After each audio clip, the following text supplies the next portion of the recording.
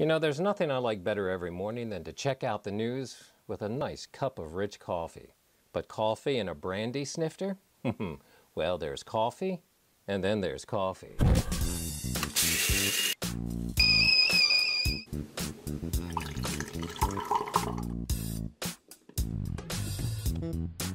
Yeah, like I said, and then there's coffee.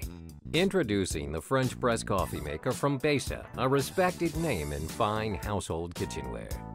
Inside the box, you'll find everything you need to make coffee the old world way in the finest French tradition. Each set comes with a huge 34-ounce carafe, which can serve from 1 to 4 coffee lovers in one press. Plus, you get a long stirring spoon, a coffee ground measuring spoon, and 2 extra filters.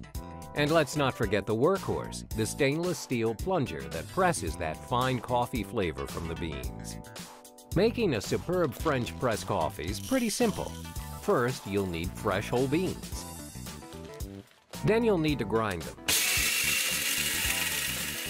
But not too fine. Actually, rough is best, like you see here in this bowl. Then set your water to boil. Next, using the measuring spoon that came with your Basa French press, measure out the ground coffee. I personally like to use 2 heaping spoonfuls per cup of coffee. Once your water comes to boil, pour it over the rough grounds.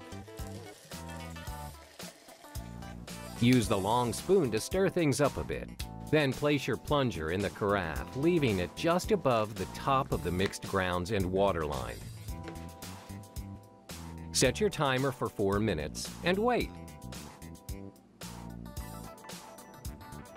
Then push the plunger down to the bottom.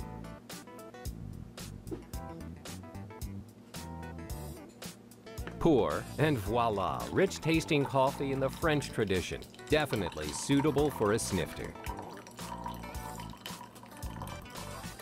The Basa French press coffee maker, a fine European coffee tradition and only half the price of its department store cousin.